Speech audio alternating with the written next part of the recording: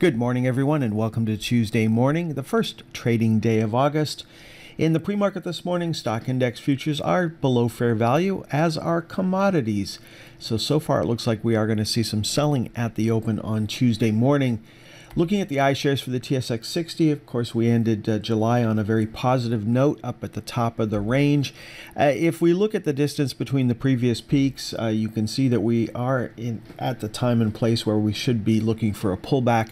If we look at the previous tops, they did take several weeks to form, so it is possible that the market could hold on for another week or two, and then we wouldn't be surprised to see a sell-off into the month of September. Looking at the right side chart for the iShares for the TSX 60, you can see the big dip we had on Thursday with that news from the Bank of Japan, but the market recovered fairly well and we moved back up. Remember, our magic number up here is 31.25. We closed just above that at 31.39, and again, we're looking for a pullback at the open on Tuesday morning.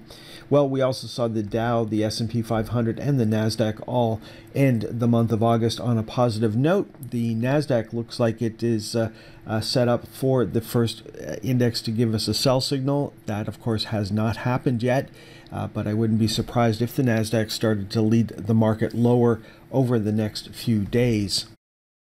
Next up, let's take a look at the fear index, and as I mentioned over the weekend, the VIX has been in a tight trading range for the last couple of months, so the market is very comfortable down here at this range, and so a little move on our daily right side chart probably isn't going to spook them that much as it would have previously. So last week we had the big move up on Thursday, pull back on Friday, and Monday was neutral as we were trading in the channel.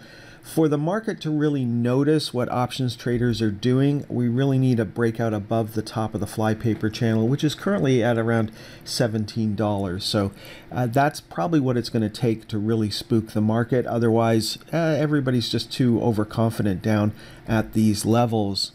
Moving on to commodity prices, we saw copper continue to move higher on Monday, and of course that is very supportive for a lot of Canadian mining stocks. Gold, on the other hand, was up yesterday. It's down $10 or so last time I checked in the pre-market. So gold not seeing fall through to the upside. That's also true for the price of silver. Now, crude oil, on the other hand, has seen fall through to the upside and is heading up towards the top of our projected trading range on the daily charts. Of course, we have higher targets on the weekly charts if we can take out 81.25, and of course if we take out 81.25 and hold those levels above that, we will come up with new price projections for the price of crude oil. Natural gas, on the other hand, just treading water here in the channel, still on a sell signal. Looking at the price of wheat, we had the big run up on news out of Ukraine and Russia, and it looks like we put in a double top here, and now we've come down over the past couple of days, and we're back on a sell signal.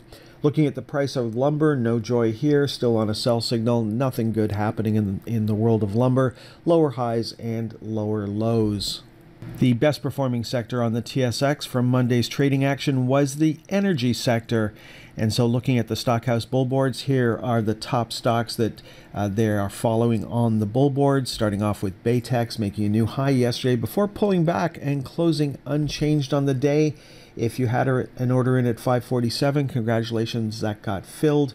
We did make a higher high there, but did not hold it. And if we can take out yesterday's high, then I wouldn't be surprised to see a move up to 586. Then looking at Athabasca, we are back on a sell signal as of Thursday's close. We traded through the upper channel line yesterday, but did not hold it. So we're looking for a close on Tuesday above $3.46. Then looking at Suncor, making a new high for this move, breaking out above our price target of 40.63. Now we're looking for a move up to 42.19. You can see we peaked just below that back in late April. If we can continue to move higher from there, then 43.75 comes into play. I always ask you to look to the left to see if that's a realistic target, and you can certainly see that back in April we were up at those levels. And then looking at Crescent Point, we're still well above the upper channel line, so not concerned about a sell signal on Tuesday. Next up, let's take a look at the most popular industrials from the bull boards, and starting off with Pyrogenesis. This stock has been broken for a while. You can see there was a low risk buying opportunity there. We moved up, put in a lower high, which of course is a warning. There's the early warning signal going off. And as we came back down, we were looking for a cycle low right here in the middle of April. That didn't happen, and we continued to move lower. And so then in late May, we put in a lower high and came back down. Now we've put in a lower low. So this is a very bearish chart. Of course, that could change at any time. We traded up to the 100-day moving average yesterday. We traded into the flypaper channel. Now we're looking to see if we can break out of the flypaper channel. Two big up days. So we're on our second day of a buy signal here. Our first price target was 98 cents. We traded through that yesterday, but we closed right at 98 cents. If we can continue to move higher and take out yesterday's high, then 107 and 117 certainly come into play. Looking at Bombardier, we're up trading just below the highs from back in June. If we can take those out, then 68.75 and 71.88 come into play. Looking down, of course, we're well above the upper channel line, so not concerned about a possible sell signal on Tuesday.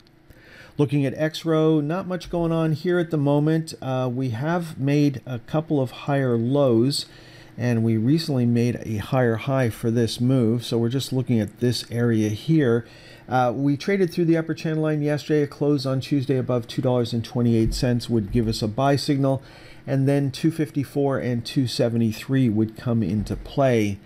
Now, something happened to this stock in early May. Up till that point, investors were willing to buy the dips, and then that started to fall apart, and we have not seen aggressive selling here. So, the stock is definitely worth $2. Nobody wants to sell it below $2, but what we're waiting for is some of these people to come back and buy the dip, so that we can get back on track and start heading up towards $3 once again.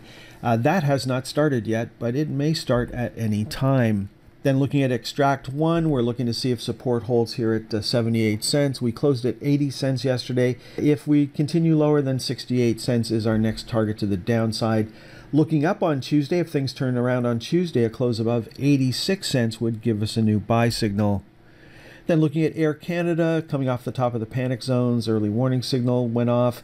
We're starting to move down. We're on a sell signal. If the bullish story for Air Canada is going to stay intact, we need the stock to trade down and hold the flypaper channel, which is currently at $22 to $23, but moving higher daily. So that's where we would expect to find support. If we don't find support there, then that opens up a new chapter for Air Canada at this time. Let's finish off looking at crypto stocks, and we still have Bitcoin and Ethereum on sell signals, but crypto stocks came back on Monday, and you can see Bitfarm sitting right on the upper channel line, so any higher close would give us a buy signal on Tuesday. Galaxy traded up to the upper channel line yesterday, so a close above yesterday's high would give us a buy signal. For Hive, we're looking for a close on Tuesday above $7.37. And our last stock this morning, Hut 8, looking for a close on Tuesday above $4.92 to give us a new daily buy signal. If that doesn't happen, of course, that upper channel line is going to continue to move lower daily. Okay, folks, that is all for this morning's presentation. Now, since I started the presentation, it looks like stock index futures and commodities have come down a bit. We do have gold currently trading down $16. The Dow is down 85. So we are looking for some selling at the open on Tuesday morning. Have a great day, folks. Next time you'll hear my voice is on Wednesday morning.